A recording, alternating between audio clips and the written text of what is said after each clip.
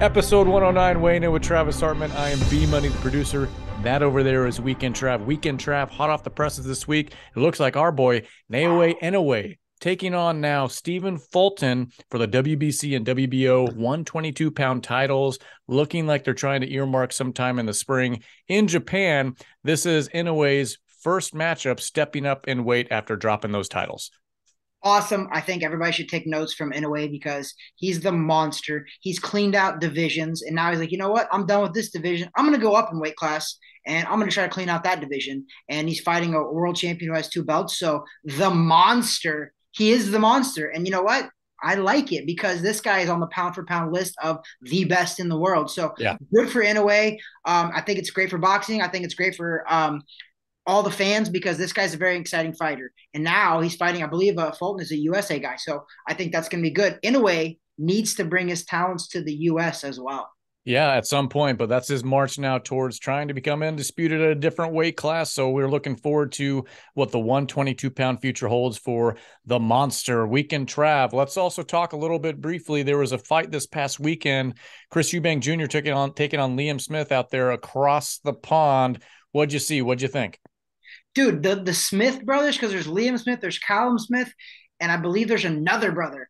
They all can fight and they're all good. Yeah. And I liked it. It got a little chippy leading up to the fight. There were some words exchanged at the pre-fight press conference. Liam Smith called Eubank Jr. out for possibly being gay because he wore a rainbow ribbon. And then I believe Eubank took a shot back at him, talked about him stepping out on his wife. You said right. Yeah.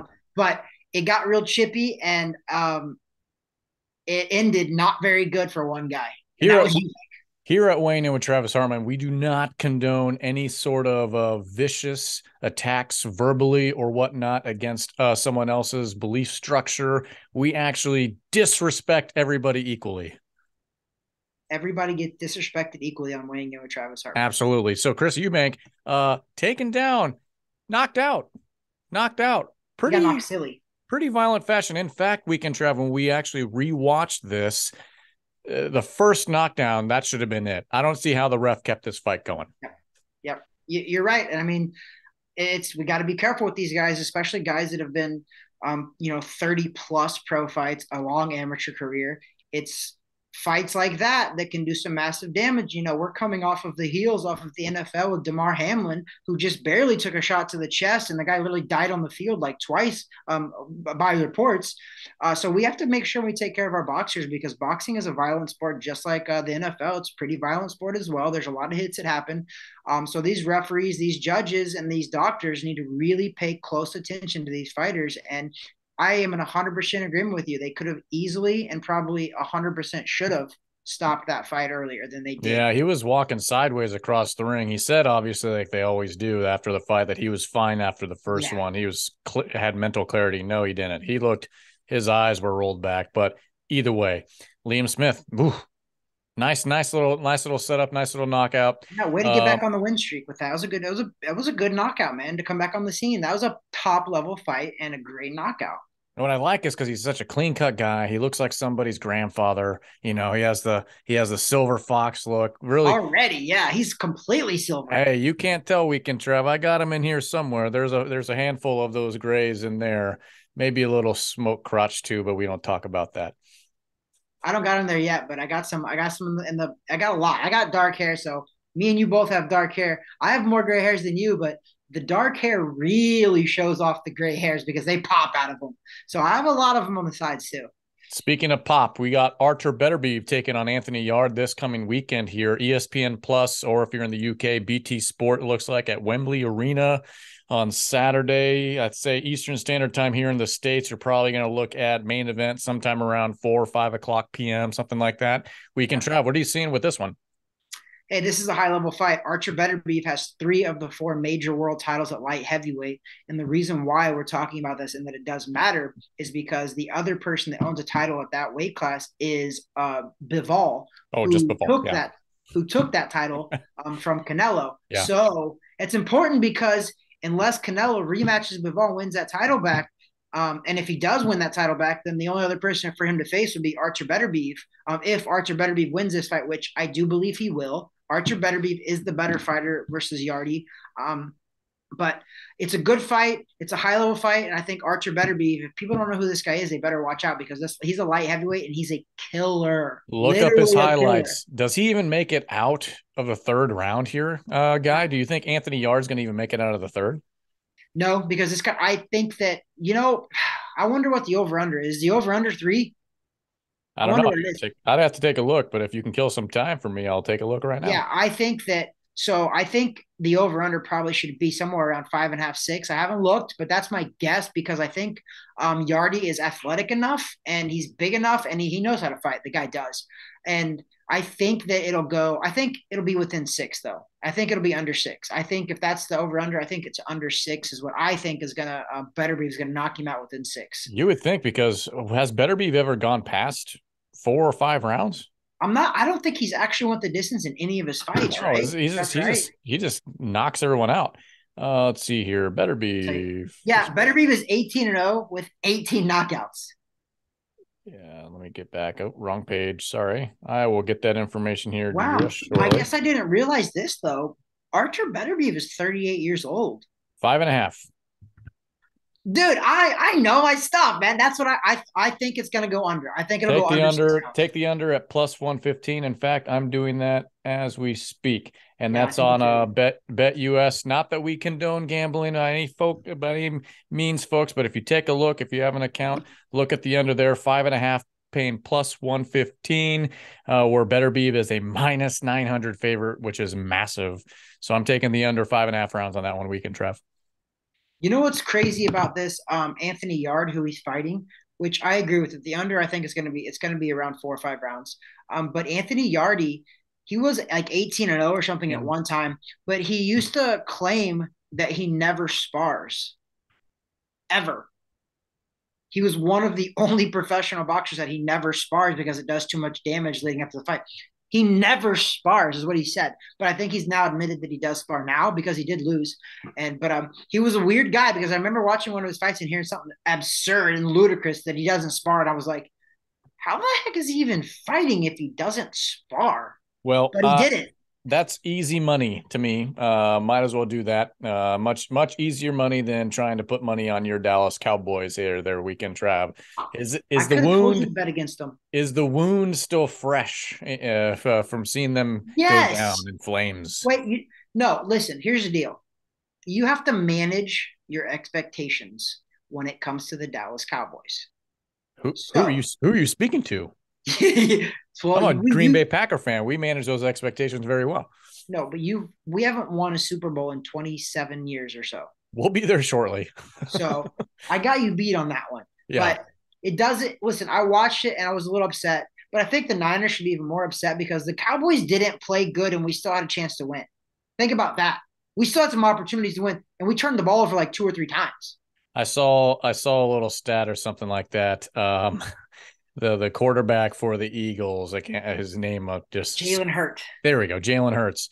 The last time the Cowboys, I think, were in the Super Bowl, Jalen Hurts hadn't been born yet, hadn't gone through through school, high school football, college football, Alabama to Oklahoma, hadn't been drafted and hadn't sat behind Wentz for a season, and hadn't done all these things since the Cowboys were last in the Super Bowl. I'll do you one better. When the Cowboys played the Tampa Bay Buccaneers on the road in Tampa just to get to play the Niners, right? Yeah. The Cowboys hadn't won a road playoff game. The last time they did, Dak Prescott wasn't even born either. Dak Prescott won a road playoff game for the Cowboys, and the last time they won one, he wasn't even born yet. Well, my Green Bay Packers are about to go through a cavern of misery and tears, a waterfall of tears, I think, for quite so many years. I think at least in a year if Rodgers is gone, but it's going to take some time. So I'll be there with you, buddy. We can commiserate for however long it takes for both of our squads. So it's got to be a while. Back to the point of this podcast, because this is the #1 Beards, Bourbon, and Boxing podcast shot in Orlando, Florida, specifically Laureate Park. Got a little tongue-tied. Specifically Laureate Park, specifically in a boxing gym on the second floor of said boxing gym in the podcast room, the TH Boxing Facility podcast room, which you could see on that side of the screen. Yep. Depending on where I'm pointing. Weekend Trav is up in there. Shot on a Sunday or Monday. Today is actually Tuesday because of scheduling conflicts. Dropping on Wednesday morning, 7:15 Eastern Standard Time in the world. in the world. Hold on. I was trying to write it in the Missed it. world. In the In world. the world. Look at you getting all fancy with these In the world. graphics. I don't even know what I'm doing. Producers stepping up. What is he doing Well over done. there? I don't know Well what she's done. doing. I So don't know Weekend what they're Trav. doing. Weekend Trav. The boxing stuff. Beterbiev over Yarde is what we're expecting. Anything else that we need to highlight before we start to wrap up episode 109 here? No, I mean Gervonta Davis and Ryan Garcia did finalize. So I guess Oscar De La Hoya's deadline of Monday actually worked, and they did finalize it, which was funny, but not funny. But they finalized it. They're fighting April 15th. That's a great fight to talk about eventually, but that's a long ways away. But that's a Oh, blockbuster fight. how about your boy? How about your boy there, Jake Paul? Has he finalized something? Don't well, it's never final until they're both in the ring, but looks like Tommy Fury might be happening here in a month or so. Yeah, yeah, and I think you're. I actually, it's not finalized, but I believe they are in good faith negotiations, and I do think Tommy Fury said it's going to It happen. it can't fall through a third time, right? Can it? They say the third time is the charm. Is the third time the charm for it to fall through, or the third time the charm for it to happen? I don't know. But yeah, you're right. I forgot about that. You're right. Tommy Fury and Jake Paul are finally fighting. And they actually, no, it is finalized. It's in February. It's Once February again, 25th. until both guys step foot in the ring and the bell rings, Agreed. it's never final, right? Yeah, that one for sure. And now do we even care anymore? I said the second time, do we even care? Do we even care this time? Well, I'm sure we'll talk about it leading up to that one. But that's really it on the headlines from our standpoint. There's always boxing news coming out, folks, ladies and gentlemen. We try to keep up with it. Follow our socials, whether you're on Instagram or Facebook. Weighing in with Travis Hartman. You can find us on Instagram's one word. On YouTube, same thing. Weighing in with Travis Hartman. If you're not yet subscribing to our content on YouTube or Rumble, please do subscribe. Subscribe below. If you're listening to us, whether it's on Spotify or any other audio source for your podcasting needs, go ahead and follow us there too. Give us a little thumb up and like everywhere we are, because you know what? We need it. I feel like we're in a little bit of a YouTube funk and jail. I said funk and jail, right? Yeah, let us out. Yeah. Let my people go. We're not doing anything with copyrighted stuff. Come on. Yeah. Well, what everyone else does it. I know. It's so funny who gets away with it and who doesn't get away with it. Like, but come It's on, people. it's racially motivated. They are racially motivated, not against me as a tan brother, but against you as a white brother. They are oppressing us. They are oppressing Oppressing weighing in with Travis Hartman, and I don't appreciate it unfairly. because he's Why are wearing you singling because us he's out? wearing a pink shirt and a pink hat. That's not fair. This will help our. I think this will help our algorithm. No, I would hope. I I would mean, hope like that I'm trying. I got a purple light on up there. You do. Well, look at this. We're trying, man. We're trying. You got the rainbow glasses almost too. Kind of, not quite. So okay, now this is where it falls apart, It isn't folks. rainbow, by the way. So let's do a little recap real quick. We got Inoue taking on Stephen Fulton. That's coming up in the springtime in Japan, possibly for 2 of the 122 belts. We had Liam Smith taking down Eubank Jr. seemingly easily overall, and then Which is also a little shocking. I thought he would have yeah, been knocked yeah, out. I think so. And then also Beterbiev taking on Yarde this weekend over in the UK. Check WBO, out IBF, WBO, IBF, and what's the third title? He's got three: WBO, IBF, and WBA. yeah. Check that out on ESPN Plus if you're stateside, or BT Sport in the UK. Just don't use any of the material and put it on any social media or YouTube outlet, at least for like a week or two. Yeah, give him a little buffer. Give him a little buffer. Weekend Trap, final thoughts. Final thoughts. So I watched this YouTube video. It was this guy that was going around and he was interviewing people that were in their like 70s and 80s. And he was asking them what kind of advice they could give to the younger them or the next generation or whatever. And this lady, she was like 79 maybe, and she worked as a nurse. She was a mental health nurse. She was a nurse, and she was like, I like the fact that people are paying attention to mental health more and more. She was like, but she said something that just kind of stuck with me, and I liked it because I do think sometimes when stuff catches mainstream, people just take off with it and don't use it for the good. And she said something. She was like, I think that people need to pay attention to mental health, she said. But she was like, I don't think people should mistaken being sad as an illness. And what she meant by that was she was like, you're not supposed to be happy all the time. She was like, this is what people confuse. If you're not happy all the time, she was like, that's called life. And that's what happens. You are not supposed to be happy every day. So when you're not happy every day, stop using a crutch like mental health to get you through it, or play the victim part of it. She's like, mental health is important. But she was like, people need to know that being sad is a part of life and it does happen. So please don't mistaken being sad as an illness, because there's a lot of real illnesses out there, that you can't really, that's harder to cure, and illnesses like heart failure, all stuff like that, real diseases like AIDS, heart disease. I don't even know. But I like the fact what she said, and it made sense.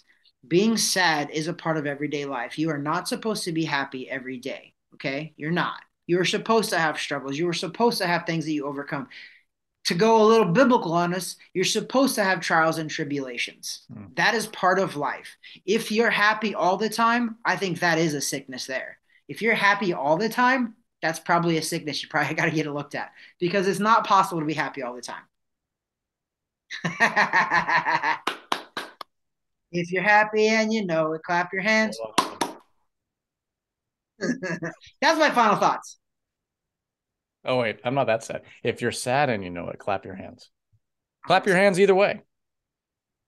That's your final thought? Trials and tribulations. I didn't mean to make a joke out of it. I just like my little tool here that I could type stuff in on the screen. I liked it. I didn't Okay. mind it. Okay. All right. Well, that's all I got, Weekend Trav. That's kind of how we're gonna wrap it. Get my ponytail in check here. Look at that. It's a And good your look. glasses are nice. Been a long day, Weekend Trav, but we're looking forward. This content drops on Wednesday. So if you're following us, give us a thumb up, give us a like down below, comment below. What did we miss? What big news headline did we miss? We talked about a lot of different smatterings of things, but there's a lot of cool stuff coming up here in the next handful of months, right? Give them two thumbs up like the Fonz. Hey, Hey, hey. that there's Weekend Trav. That there's B Money, aka producer, aka the man. Hey, Hey. God bless. Be happy, be sad.